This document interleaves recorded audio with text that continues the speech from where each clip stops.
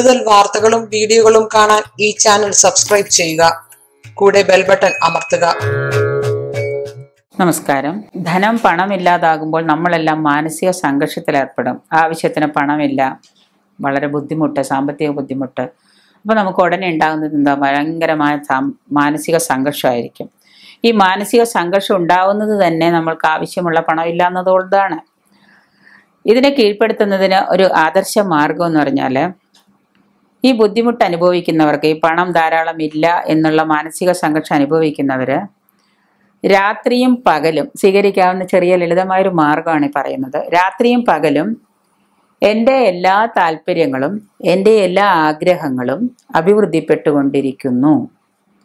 ഈ പ്രായോഗിക പ്രസ്താവന കൂടെ ഇങ്ങനെ ഉറങ്ങുന്നതിന് മുമ്പായിട്ട് ഇങ്ങനെ പറഞ്ഞുകൊണ്ടിരിക്കുക. സാമ്പത്തിക ബുദ്ധിമുട്ട്, പ്രതിസന്ധി നേരിടുന്ന സമയത്ത് നിങ്ങൾ പറയേണ്ടത് ഇങ്ങനെയാണ്.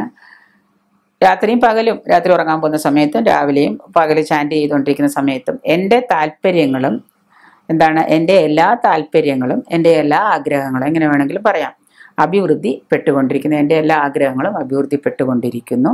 എൻ്റെ എല്ലാ താല്പര്യങ്ങളും അഭിവൃദ്ധിപ്പെട്ടുകൊണ്ടിരിക്കുന്നു. ഈ പ്രായോഗിക പ്രസ്താവന നിങ്ങൾ ഇങ്ങനെ ചാൻറ്റ് ചെയ്ത് 108 ആവർത്തി, 208 ആവർത്തി, 118 ആവർത്തി, 1008 ആവർത്തിയൊക്കെ ഇങ്ങനെ ചാൻറ്റ് ചെയ്യാൻ തുടങ്ങിക്കഴിഞ്ഞാൽ, പ്രത്യേകിച്ച് ഉറങ്ങുന്നതിന് മുമ്പായിട്ട് നിങ്ങൾ ഇത് സ്ഥിരീകരണം നടത്തണം. നിങ്ങളൊന്നും കൂടെ ഇങ്ങനെ പറഞ്ഞ് മനസ്സിലിട്ട് ഉറപ്പിച്ച് നടത്തുമ്പോൾ നിങ്ങളുടെ മനസ്സിലുള്ള ഒരുതരം സംഘർഷത്തെ ഇത് ഉണ്ടാക്കില്ല.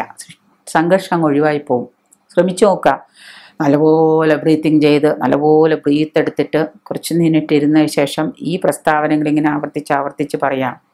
How to avoid mental conflict ഏറ്റവും കൂടുതൽ പവറുള്ളൊരു കാര്യമാണ്. അതിങ്ങനെ ആവർത്തിച്ച് ചാൻറ്റ് ചെയ്ത് പറയുമ്പോൾ നിങ്ങളുടെ മനസ്സിലുണ്ടാകുന്ന മാനസിക സംഘർഷം, ധനത്തെക്കുറിച്ചുള്ള മാനസിക സംഘർഷം അതൊക്കെ ഒഴിഞ്ഞു പോകുന്നതാണ്. എന്തുകൊണ്ടെന്ന് വെച്ച് കഴിഞ്ഞാൽ, നിങ്ങളുടെ ഉപബോധ മനസ്സിൻ്റെ സമ്പത്തിനെക്കുറിച്ചോ സാമ്പത്തികത്തെക്കുറിച്ചോ ഉള്ള ധാരണ നിഷേധമാകുന്നില്ല. അത് ഉറപ്പിക്കുകയാണ് അവിടെ. നിങ്ങളുടെ ഉപബോധ മനസ്സിൽ എനിക്ക് പണമില്ല, കഷ്ടപ്പാടാണ്, കടമാണ് ഇങ്ങനെയുള്ള നിഷേധ ചിന്തകളെ മാറ്റി എൻ്റെ എല്ലാ താല്പര്യങ്ങളും അല്ലെങ്കിൽ എൻ്റെ എല്ലാ ആഗ്രഹങ്ങളും അഭിവൃദ്ധിപ്പെട്ടുകൊണ്ടിരിക്കുന്നു എന്ന് പറയുമ്പോൾ എന്തൊക്കെയോ നമ്മുടെ ഉള്ളിൽ നടക്കുന്നുണ്ട്, എന്തൊക്കെയോ നമ്മുടെ ചിന്തകളിൽ നടക്കുന്നുണ്ട്.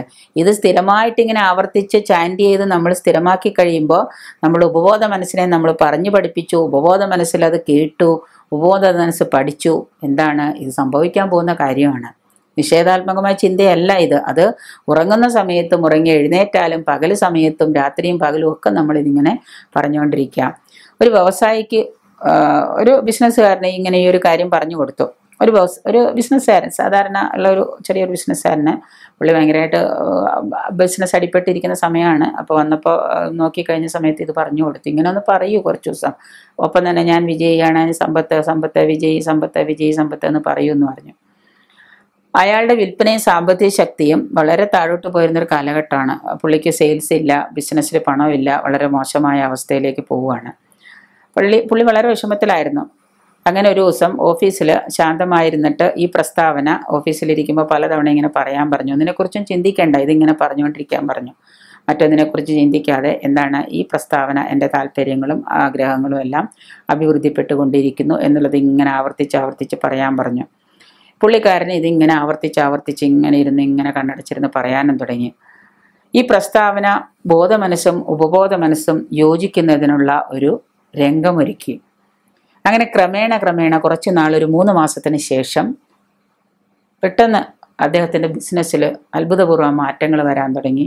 കുറേശ്ശെ പണം വരാൻ തുടങ്ങി, ബിസിനസ്സിൽ നിന്ന് വരുമാനം വരാൻ തുടങ്ങി, സാമ്പത്തിക രീതിയെല്ലാം മെച്ചപ്പെടാൻ തുടങ്ങി.